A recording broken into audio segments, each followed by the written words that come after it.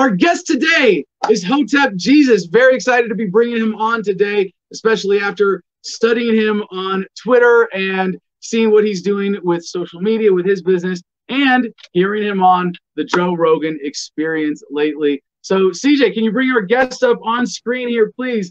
Ladies and gentlemen, Hotep Jesus.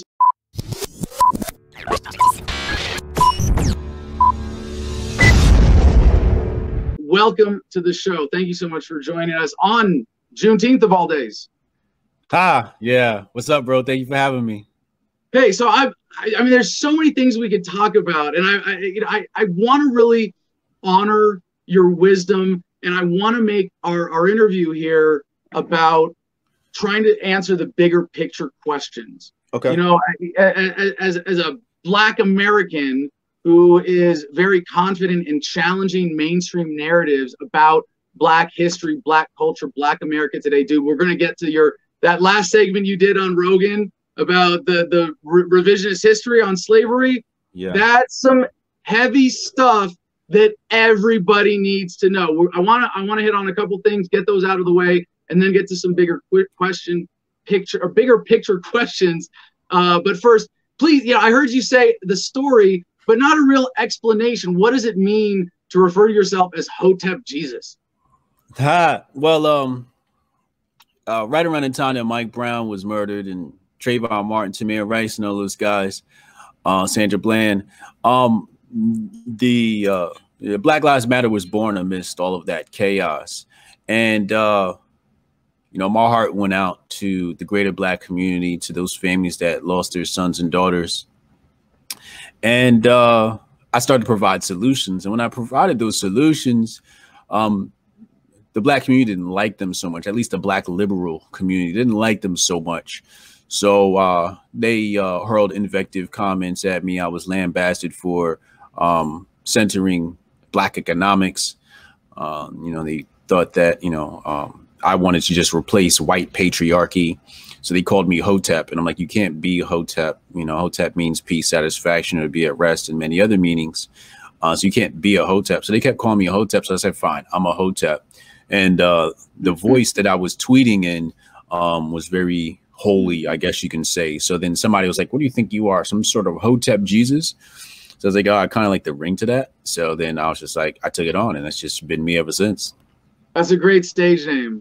Your real name is Brian Sharp, and that's Sharp with an E, right? And your website is briansharp.com if anybody wants to go check that out. .co. BrianSharp.co. Briansharpe.co. So, Hotep, it's, from this segment that you did with Joe Rogan, there was a really, well, hold on, I'm sorry. I want to go back for a second. You said the liberal Black community didn't like your solutions. What were the solutions and why? Did it have to do with the Democrats and dependence on government as a whole? Yeah, so at that time, I didn't know the difference between a Democrat and a Republican. I was very ignorant to the U.S. political system, my entire life. Do you know that there is a precise difference between the Democrats and Republicans? It's like going off a cliff at 70 miles an hour or 80 miles an hour. That's the difference. Yeah. Sorry, you're making a more nuanced point. I know. I couldn't hesitate or couldn't hold back at my joke in. Sorry. Yeah. There really is no difference, like you've just illustrated, right? But back then I didn't know the nuances of what each policy was pushed and who was what, and so on and so forth. And frankly, I didn't care. I was an avid Alex Jones listener, so I always saw things through Alex Jones or Farrakhan lens, right? So I saw both parties as always being evil. I saw white people as being evil. I saw the government as being inherently evil. So I didn't care about any of that stuff. I just knew there was good and there was evil. So my solutions were Black economics. If you look at Dr. Claude Anderson and his book, Powernomics, that was something that I'm more aligned with was, let's worry about, how we circulate the dollar in the Black community, how we provide jobs for each other, and how we grow our own technology. And you know, the Marxists were able to get to the black mind, and the Marxists push the socialist ideology to these black liberals. So when you come with more of a, you know, capitalistic or free market point of view, they say, you know, you just want to replace white supremacy with black male patriarchy supremacy or some whatever they're teaching those people. And I was just like, huh, what? No, you know. So yes, and that's what I was you know, highly criticized by the black feminists and the black Marxists, to be more specific.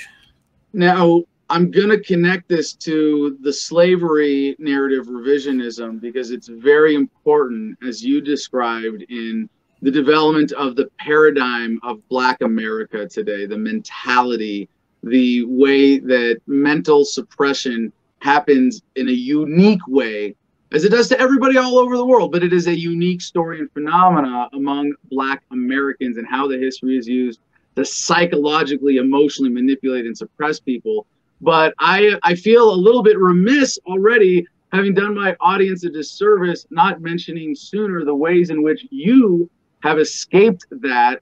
And as an entrepreneur, you're also involved in Bitcoin, blockchain, cryptocurrency as well. So before we get to the big picture stuff, how is that? What credentials do you want to lay out as an entrepreneur, and how does that relate to what we're talking about? Yeah, my credentials are deep, man. You know, we're going back to, I want to say I started my first business in 1996. At the age of 16, I had a printing business, and I used to print business cards and flyers. And I used to do other things, you know, hustle. Like before that, you know, we after gym class, everybody was like smelly, right, and sweaty and whatnot. So I used to I had a lot of different types of cologne I would get every year for Christmas. So I would line them up in my locker, and I would charge people to use my cologne. All right. High school bathroom attendant. Yeah, yeah. Yeah. So you really had a bright future as a bathroom attendant ahead of you. Yeah, you know, I actually had 3 lockers. You were assigned 1. I had 3 lockers. You were franchising. Yeah, so I had the one that was assigned to me was like in the old building, and I didn't use that so much. I just used it if I had classes in the old building. And then there was the main hallway where everybody hung out. So I actually was able to obtain that locker from a graduate. And then I had another locker in the new building that I got from another graduate. So I was collecting lockers as people would graduate, right? So, you know, if I had a class in a new building, my books were in a new building. If I had a class in the old building, those books were in the old building. And then all my hustling happened in the main hallway. So what city is this? I don't want to say. It's in where you grew up? Yeah, this is where I grew up. This is high school. Yeah. I'm pretty sure the statute of limitations on selling cologne in high school is passed for you. Yeah, no, it's other reasons. It has nothing to do with that. I'm just curious. You mind? I mean, if you say no, I can't even say the reason, of course. But can you say what the reason is? I just personal reasons. Okay. All right. All right. You know, I have a certain amount of success, and I don't want that town, that racist town, to get any credit for my success because they deserve more. Even if it's only part of it, that's a great reason by itself. Yeah. So, you know, I used to hang up in the locker. I used to hang up pictures of Tyra Banks. I used to rip out of the Victoria's Secret magazine. I used to hang them up. So people used to come out by my locker and see the latest edition of what I hung up. So, you know, I was providing entertainment as well as a cologne. So I was always like just a natural hustler. And then my father worked for he worked at the Prudential Building in Newark, and when the attorneys used to throw away computers, he would bring them home, I'd fix them, and then we'd sell them. So, you know, I was involved in tech since, you know, the Commodore 64. My brother is a graduate of NJIT and a math genius. And today he's still, I believe, VP of IT at some big bank. So I grew up around technology. My father, you know, when GPS first hit, my dad would put the GPS custom into the Honda Accord that year. And, you know, we always had, we used to go to the computer shows, and we used to build our computer from scratch. And when CD burners first came out, we had CD burners. When the internet first hit, we were the first people to have internet. Okay, Grandpa. CD. What's Yeah, the CD? exactly. So I was always been around technology. My dad's a tech geek. Whatever new technology comes out, he's gonna get it. When the first plasma screen came out, he had it. When the first LCD screen came out, he had it. Even to today, he's got state of the art equipment in his movie theater. So I've wanted this. I don't know if anybody knows anything about sound, but my dad has a pair of glass speakers, and they're made by Martin Logan, and these things are thousands and thousands of dollars. But the sound quality, like, people would never even heard of Martin Logan, but if you're into sound and tech for home, then you would know Martin Logan or Nakamichi, right? Right. But this ain't like Sony type stuff. We're talking about high end. So I've always been surrounded by somebody who is just involved in tech, which is why I'm still involved in tech. So then as I get older, when I go through my record label phase and my mortgage broker phase, and then I'm working as regional marketing director for an energy drink company, which has an investment from Curtis 50 Cent Jackson. I'm involved in CPG goods, consumer packaged goods. And then I move on and I launch a company for Carmelo Anthony. And then I'm talking to like investors and people that are starting up companies. And basically at the time I was doing like marketing, experiential marketing, film marketing, and social media marketing. And I'm telling all these people I'm talking to, like, yo, you guys, why aren't you in the mobile app space? Like, get in the mobile app space. It's like early, and it's like time to get in, because it's going to grow. And if you look at the App Store now, how much millions of money is hundreds of millions generated through the App Store, you would see what I'm talking about. Exactly. It's probably in the billions. Dumb freemium games that trick people into giving up 50 cents at a time. Yeah. So, when I saw people didn't have that vision to go into the mobile app space, I thrusted myself into that space. So I went to go work for this company. What was it called? I forget what it was, but it was a text messaging app company. And the CEO and founder at the time was a guy named Maher. And when I was used to walking in interviews and just getting jobs, because I interview really well and I just know what the fuck I'm talking about. So I was used to getting the job, and I didn't get this job. And I was like, why didn't I get this job? And so can I ask you, sorry, still a sidebar, as long as racial issues aren't everyone's mind right now, you're a tall, handsome black dude. You carry yourself with a powerful presence. So I imagine if you're applying for a job that plays in your favor, but you also have dreads and facial hair and a distinctly black appearance. Yeah. Do those play against each other somehow? Not until you got hired. Oh, so you hide it for the interview, shave and tuck all the dreads up? Nah, well, I just like my dreads are pretty new. Like that came in like 2012, right? So before then I had a short haircut. So this is your entrepreneur look. You used to have a more clean cut, work for the man kind of eager black employee look. Exactly. Yeah. So not to condemn either strategy for any individual. Right. Yeah, so I got into so I had that interview and I didn't get the jobs. I was like trying to wonder why, and I realized because I wasn't up to date on what was happening with the App Store and with digital marketing. So I put myself in virtual schools, and I just studied for like a year straight, and I just got better at it. And because he was asking me certain questions, and as he asked me questions I didn't answer to, I kind of like made like a mental note, and I went home and just looked everything up, and then I just started learning app marketing. So then, fast forward, I worked for over 20 apps. I've worked for 2 app marketing agencies, and I just became really smart in it because I had experience in it, and then that's kind of like how I segued into the app space. So then I'm on LinkedIn. This was 2 years ago. I'm on LinkedIn, and I see the same guy, Maher, and this time he's got a Bitcoin company.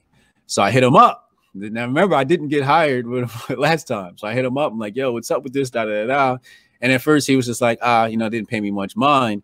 And then I didn't hit him up, but I think they had like a little bit of trouble gaining traction. So they're like, all right, let me hit this guy up because I know this guy has a huge following and, he's got some experience. So we sat down, and fast forward, I'm now a co-founder in that company.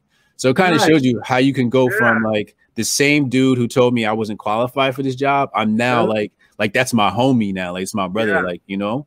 If I may just sidebar on that for a second for the benefit of our very libertarian audience. Yeah. You know, and I think this applies to you too. Any kind of revolutionary, solutionary type activist who is distinctly out of the norm, but especially libertarians. I don't know if you noticed, you know, we're a white male INTJ dominated movement. And the other thing that kind of unifies, or the other big demographic trend among libertarians, is that we're victims of the system somewhere.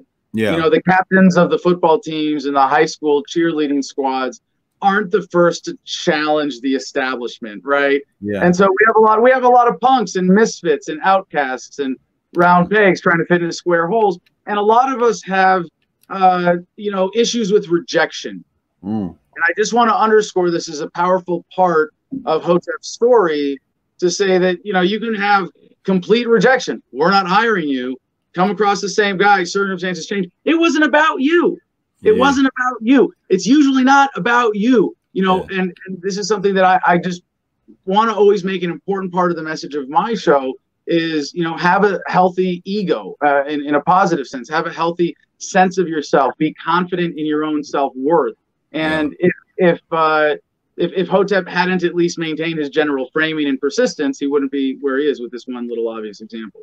Oh yeah, even in situations where I know I wasn't in the wrong, I still blame on myself. I'm like, well, I could have done this, I could have done that, and I could have done this, and I could have done that. Because you know, I feel like everything in your life is a result of something you did. You put yourself in every situation that you're in. So if you don't have an attitude of every single detail of your life is not your fault, then you have no power. And so even when somebody does me wrong, I'm like, that was my fault. I could have handled that situation differently. And I look at it as a learning experience. So the next time I come across that person, they try to do that same wrong thing to me, I have the power to defeat them. So is there anything else you want to get out of the way before we get to the big history revision question here? No, let's get to it. All right. So I'm going to try to sum this up because I want to paint the I want to make sure that I understand it from what you were saying. And obviously, victors write the history. Yes. And in America, nowhere has there been a greater demographic dominance than the general white establishment, the European powers coming in against Black Americans, although you might include Native Americans as having experienced something maybe a little bit more brutal, but this is also really important to the revision here. You might also say Mexicans or you know, people who were pushed out south and west from the original colonial expansion. And what you said, Hotep, on Rogan's show that really struck at the heart of untangling this was it's not economically realistic. You use an even stronger term. Do you remember what it was? No, I don't. It's probably economically viable. It doesn't make it doesn't make economic sense. Like why would and so what you're getting at is, given the general history that we know of that of the last 1,000 years or so, and all these dynamics that we talk about in terms of the settling of the New World, the general mythology is that European settlers came here, pushed a few Native Americans out of the way, and brought Black people as slaves from Africa. And it's tempting in the narrative of this to say, wow, yeah, white people here were the jerks. They were the bad guys in this. And of course, as you know, I don't have to point out to you, but to the audience, for the audience's benefit, I'm not trying to pretend that all whites were responsible for slavery. And it's also worth pointing out, as you did, that Black people, Africans, were slave owners. And that this myth of Black people being brought from Africa as slaves. And when you said this to Joe Rogan, he was like, wait, this wasn't fabricated out of whole cloth. We have the pictures, we have the diagrams of the boat, we've got the movies, Hollywood tells us this is true, right? And you go, and I think it's important in the way you present this in any kind of revisionism history to say, no, they didn't fabricate it out of whole cloth. But I think the main point of your revision here is that this narrative paints Black Africans as weak, uncivilized, and ready to be enslaved. Yeah. Or to sell each other off, as is sometimes included in the narrative, that it was powerful Africans who sold off weak Africans to the European slave traders. And that probably happened. And you incorporated this, and we said it's a small part, but it's nowhere near explaining how America's Black population got here today. Yeah. So the importance of this is not just in the narrative being accurate, but the assumptions that we go about with. And there's one really prickly one I'm going to challenge you on with at the end here. But Hotep, is that a fair summary? And if that's a fair summary, what are the implications for the Black paradigm today? So, I mean, we first have to understand what slavery meant in Africa and what it meant in America. You know, in Africa, when you had slavery, it wasn't like bondage, right? In fact, you had a lot of freedom as a slave. It was a more humane form of tribalist servitude rather than I mean, you could slavery. I mean, they threw a party when you could buy your freedom, or when you asked for your freedom. You could ask for your freedom. Like you could say, yo, I want to be free. And they threw a party and said, wow, you want to be free? Like, great. That's awesome. And sometimes they would invest in you to get a new house. Right.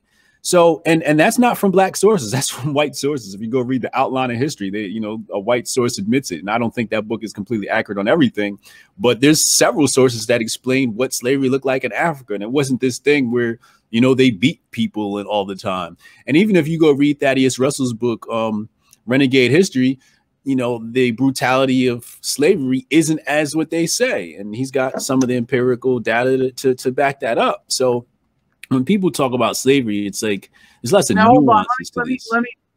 So there's an image that comes to my, upper middle class, white, educated brain from the textbooks when you say all that, like the pictures of slaves being whipped. So when you talk about whipping, like, in Thaddeus Russell's book, white people was whipped too. White people would be strapped to pillories. This goes to the more accurate historical narrative that it was just a more brutal culture overall. Yeah, but, I mean, lynchings were a thing. I mean, you're not trying to say that like racism isn't a problem or that the oppression of Black America, but you're making an important historical point that Black explorers got to the New World without the help of Europeans at some point. Yeah, I mean, the rulers of Songhai Empire and Mali were traveling back and forth to the Americas before 1492.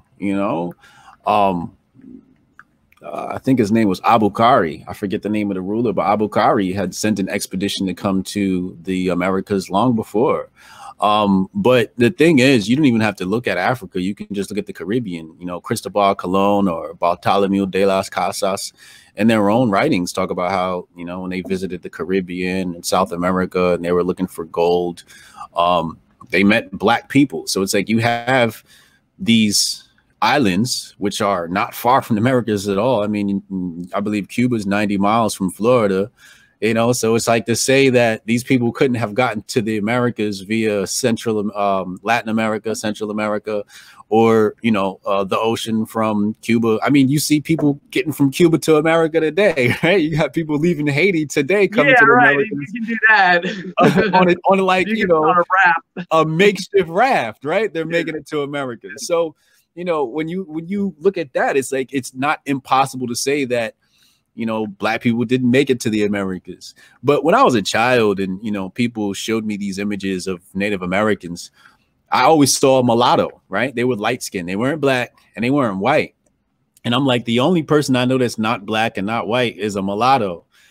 And so I never believed that the natives were what they said they were. I always was like, who are these people? All right. Like, I didn't know what they were. I didn't know if they were Black or if they were white or if they were separate. But I'm like, who are these people? Because I ain't never seen them in real life before. Right. So then I'm on tour. Right. I'm on tour in Miami. Right. And we just did a major show for a car show. And some guys approached us at a bar and come to find out they're quote unquote Native American. And the guy owns a casino. So the guy that owns the casino is a white man. Like he looked like blonde hair, blue eyes, white man. And he's like, I'm a Native American. And I'm just like, okay, sure, buddy. But the people that worked for him looked more like a Mexican, right? A darker skinned Mexican. So I'm like, so then when you are a Hotep, Hoteps are researchers and historians by necessity. We know about the Dawes roll, and a lot of people don't know about the Dawes roll, but the Dawes roll is basically what they call a $5 Indian. And basically for $5, you could buy your own Native Americanism. You could become a Native American paying to get on this list, and they considered you a Native American. So white women, I have my own version of this today, by the way. I'm a member of the Okalavoya. I don't claim genetics, but I am a member of the Okalavoya Native American Church, which basically gives me the ability to opt out of the drug war. With this argument, I beat 4 felonies and a misdemeanor drug charges in Texas. So it is a nice little legal loophole.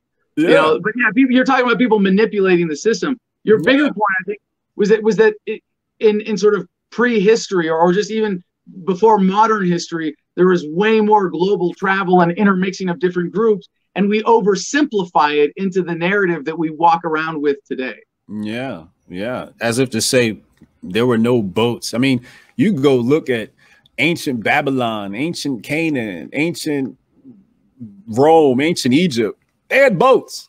Everybody had boats. It's not like some crazy technology that is new, right? So it's like it's to say as if Black people are the only ones that have boats. In fact, surfing was discovered in Africa. You know, white men saw Black people surfing in Africa, and then it became a sport, right? So it's to say that, you know, Black people are afraid of the water. Hold on, you're denying Native Hawaiians credit for that? Well, Native Hawaiians are Black. Okay. All right. I see where you're going with that. If you go look at, I think it was in 1812 was the last kingdom. Don't quote me on this. The story of the eradication of the last Hawaiian kingdom is one of the most underreported, undertaught stories of American history. And when they teach it's still a whitewashed version of American history that admits to Trail of Tears and the crimes against the Apaches and the, you know, smallpox blankets. Oh yeah, we went to paradise and basically killed most of the natives who were making it paradise. Like, yeah, that was part of American history too. Yeah, all you got to do is look up King Kamehameha. And if you go look at him and you go look at the drawings of this man, I mean, it looks like Ben Carson, right? Wait, hold on. It's not Kamehameha. It's way more fun to say that way. Kamehameha. Kamehameha. That's why however you want to say it. But we're talking about a native Black population with nappy curly hair. So we were in Hawaii. This is a Hawaiian kingdom. We were all over. It's the newest race to Earth is the white race. So we've been everywhere. Y'all are discovering us. You didn't discover the land. You're discovering us. Said everywhere that, you know, go look at all the explorers. If you go look at all their data, they said no matter where they go, they run into Africans. No matter where they go. For my audience, I want to contextualize this a little bit and really tie it to what I consider a very important intellectual process of being of objective reasoning, of using the scientific method, of even just like of journalism, you know, of just, you know, studying history with integrity, right? And I'm going to stop myself before I say anything more on this particular subject. But what's the biggest myth enforcing the biggest racket in the world today other than government itself? That Black people in America were oppressed. No. Well, the biggest racket is the military, right? Other than government itself. Nah, military. Oh, hold on. You see where I'm going with this? But World War II. The myth of World War II was written by the victors. Yeah.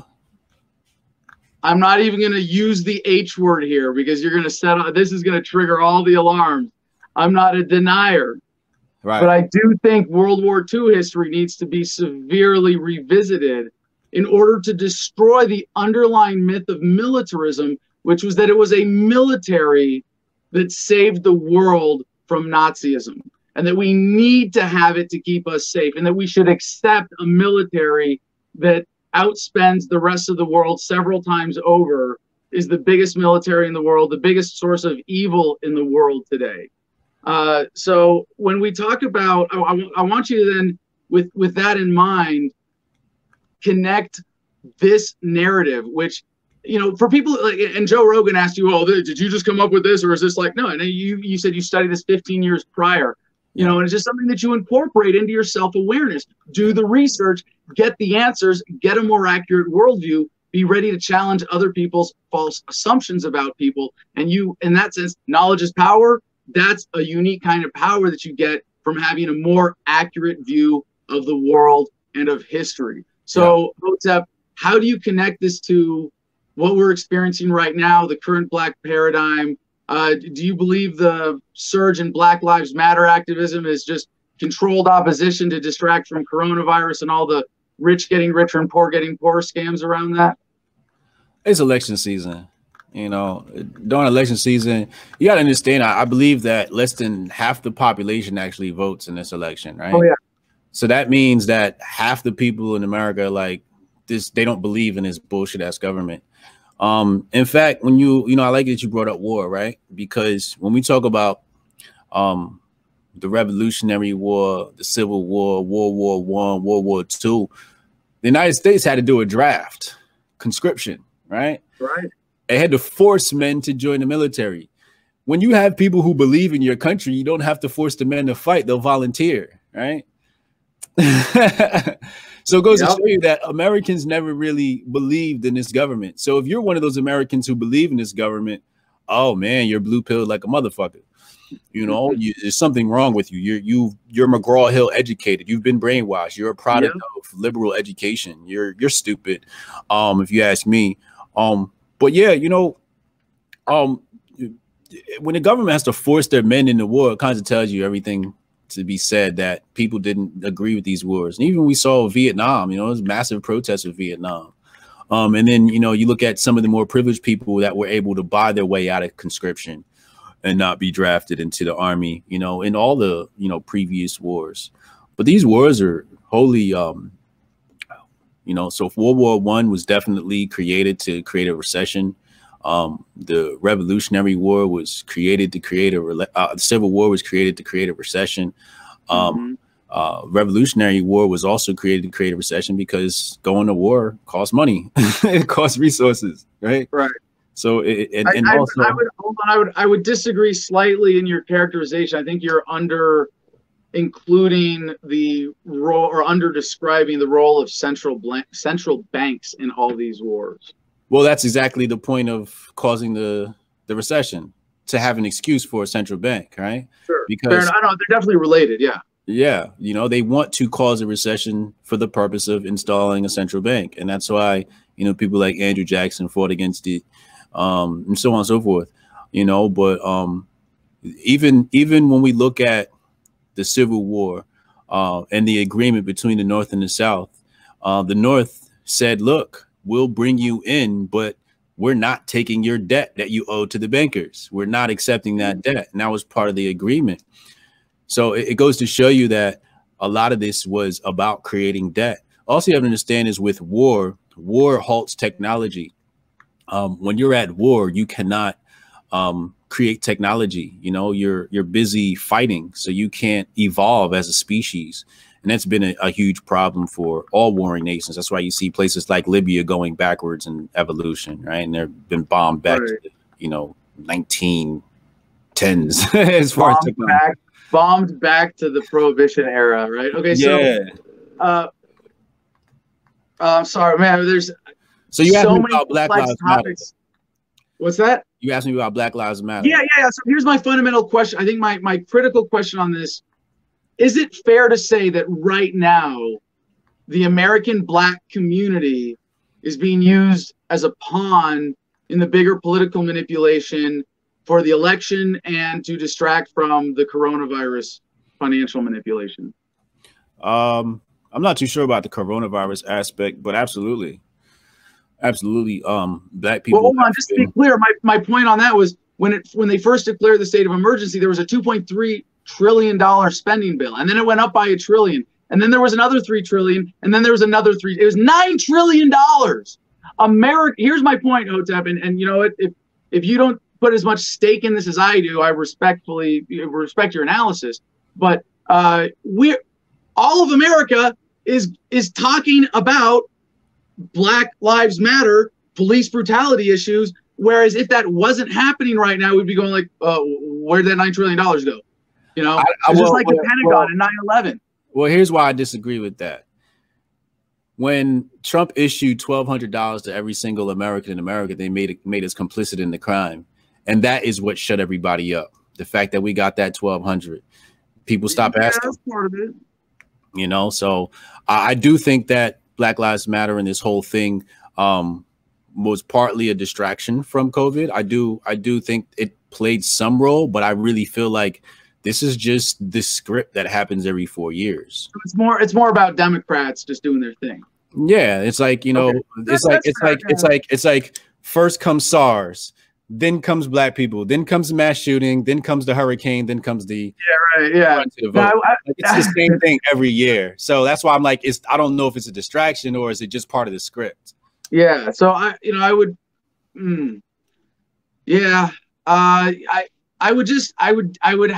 couldn't say that I'm complicit in the crime because did this you is money $1,200? Yeah, I did, and this is my general crime. No, you can say accepting stolen goods, but it's money that's been stolen from me, and it's money that was borrowed in my name. The federal government borrowed $6,000 in my name that they're going to try to get me to pay for later, one way or another, and they gave me $1,200 of it. That's a bad deal.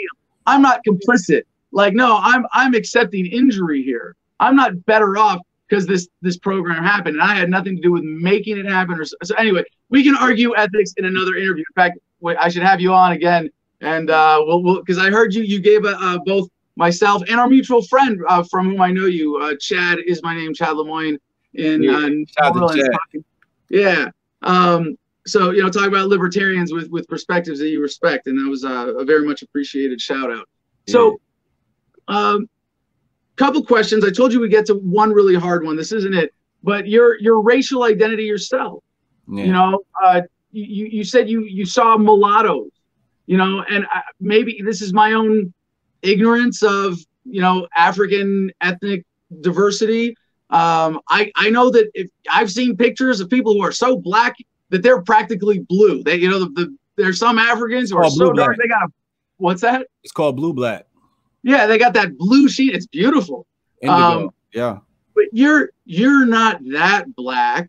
How do you identify? Do you have any white in you or any other ethnic breakdowns? And do you differentiate for yourself your own ethnic breakdown? And does that relate to any of what we're talking about, or is it just totally irrelevant to you? In Africa, I'd be considered light skinned. Right. So I definitely am not 100% African blue black blood. Right. There's definitely, for example, my great grandfather is a white man from Germany on my father's side. So I got white blood. My grandmother is technically a mulatto. And that's where I think that was Mr. Folks. I forget his last name. I want to say that's Mr. Folks. But yeah, I have a white man as my great grandfather's a white man. There's been miscegenation all throughout American history. When you have people that live together, they fornicate together. You see that. That's why I love Thaddeus Russell's book. I'm working through it now. He told me, he's like, this book's going to challenge you. And I'm like, this shit ain't challenging me. This shit is confirming shit I've been believing in my head, just didn't have the proof for years. But, whites and blacks have been mixing for years. I know that my blood isn't 100%, blue, black, African, but I still identify as an African. Well, I'm by ethnicity half Jewish and half German, basically. So okay, I don't know whether to I don't know which half of me to hate more. Right? And I think if my Jewish mom and my German ancestry dad can get together and make babies, there's no reason we can't all get along, and Right. just keep screwing each other till we all come out the same color. You know, the Bullworth strategy, right? Okay, Yeah. no. So one last serious question, and if you don't mind, we're going to take a few questions from the chat. Jim, you got a few queued up, I assume, at this point. And this is the really hard one.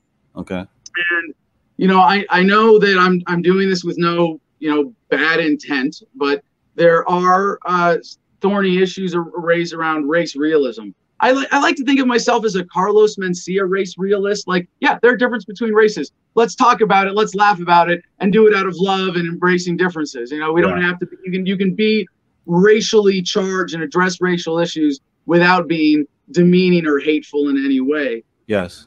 And a lot of the mainstream race realists today, you know, I hesitate to use that term for myself because it has so many negative connotations with people who use race realism as their cover for racism.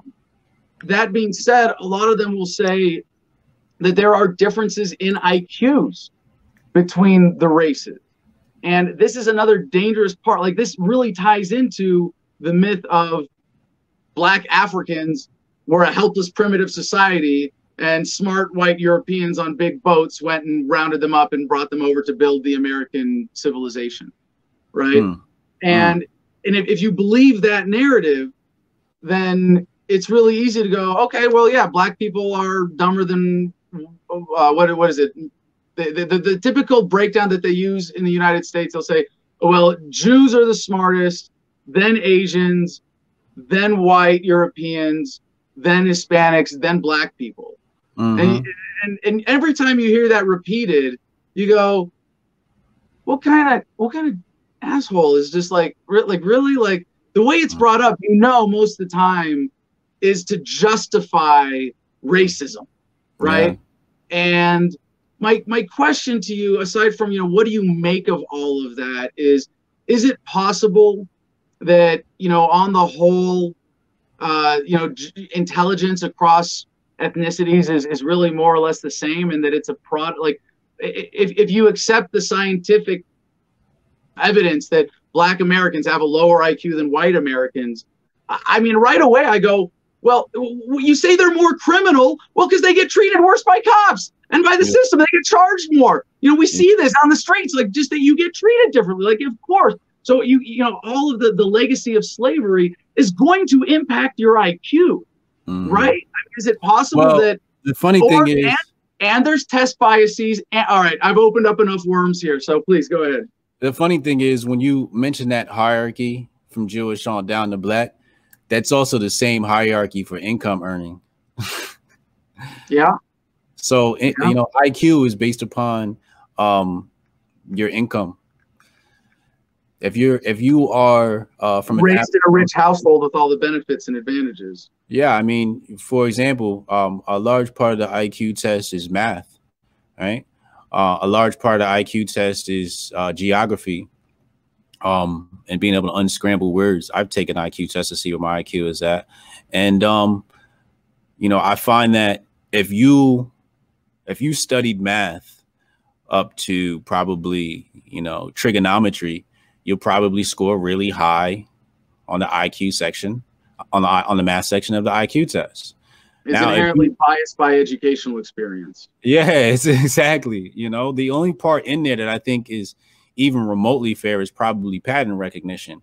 But even that is based upon, you know, how much of society you're exposed to, right? How much. It's simply something you're trained, right? If you live in a traumatic household and you're not stimulated, you're in a state of fear or anxiety or fight or flight, your brain's not going to develop and have the time to practice even pattern recognition, which is, as you point out, a more legitimate metric of raw mental horsepower, right? Yeah, IQ has a lot to do with where you stand as far as income is concerned, you know? So, you know, you take a bushman from, you know, South America, he's probably not going to score too high on the IQ test, but he might be smarter than somebody that scored higher in IQ test. I mean, I've been around people who are, for example, when I worked with 50 Cent, all of my colleagues were Ivy League graduates, took a Harvard and Princeton and Yale, right? Brown University. And this is where I gained a lot of my confidence. because these were some of the dumbest people I ever met.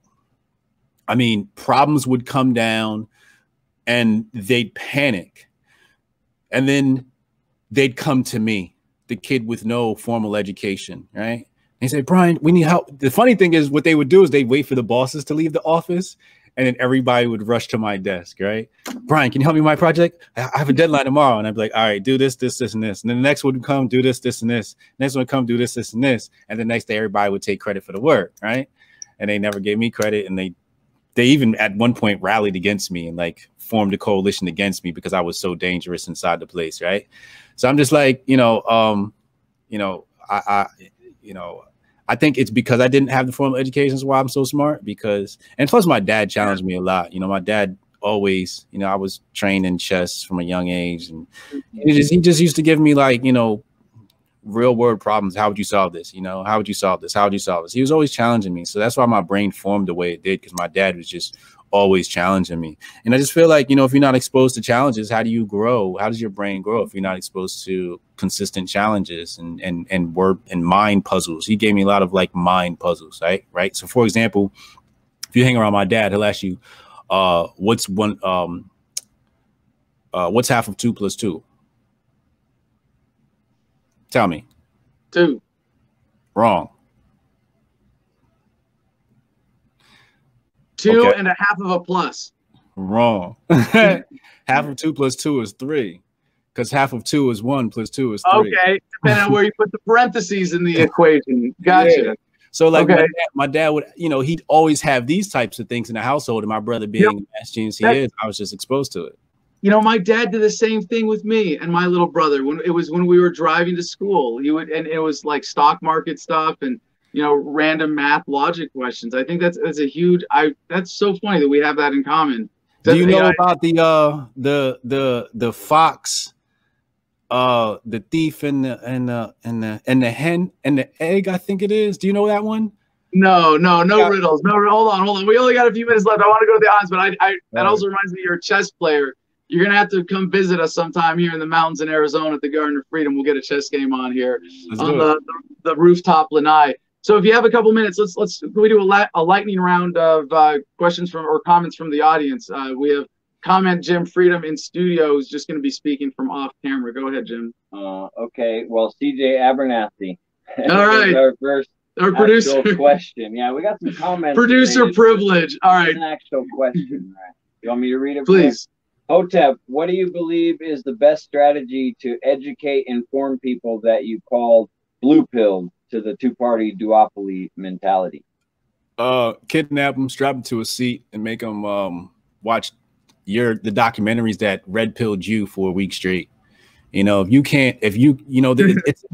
to do the same thing that made them that way, right? The same thing that made them that way was somebody strapped them to their sofa and they sat there and they watched hours of TV all day and made them to believe what they believed, or they strapped them to some school desk and made them believe what they believed.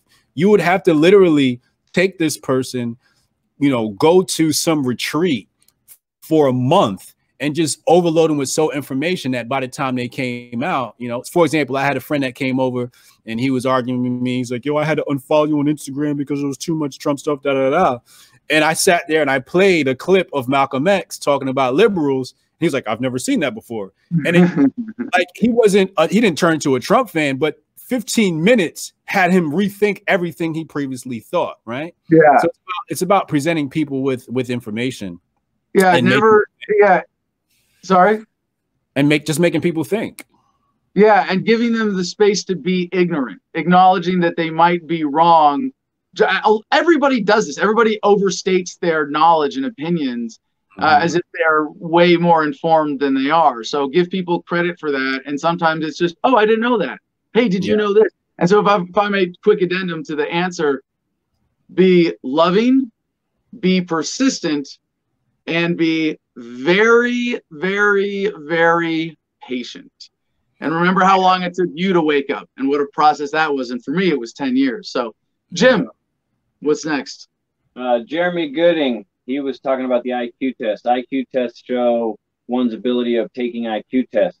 Pretty much it. Fair enough. No, and my question was obviously not a perfectly researched frame. I mean, I could have taken a whole page just to ask that question with all the caveats and, well, not meaning this, meaning that, and if I could have included in that question. But yeah, I think Hotep's point was very well taken there. Yeah. We can always tell how great an interview is by how quiet the comment section is. People are listening adamantly, I think. I loved everything you were talking about. I like what you said about the IQ test as well. He's a good expert. We should have him back. Yeah, I think there is some use. Here's what I call the IQ test. IQ test is how well you've grown accustomed to Western culture. Sure. Western civilization. Yep. Yep. Same with SATs, ACTs, all that stuff that we use as our not so magical sorting hat of deciding who's worthy of higher status in America today. Yeah. So, Mr. Jesus, we've only got a minute left here. I want to give you the last word. Anything on anything we've discussed today you want to include? We got your website up there. Sorry, your Twitter feed and your Twitter handle. Oh no, you are at Hotep Jesus now. You had a different handle before. You got it switched. That's awesome. Get your following switched over. So it is at HOTEP Jesus. I think you know how to spell Jesus on Twitter. Any other last words, sir? Now just hit that link, briansharp.co, connect with me, get on my email list. And that's where I communicate with everybody. And that's where I communicate my main message. So I think just get on my email list. That's the most important thing you could do. All right. Beautiful. Thank you so much for your time today, sir.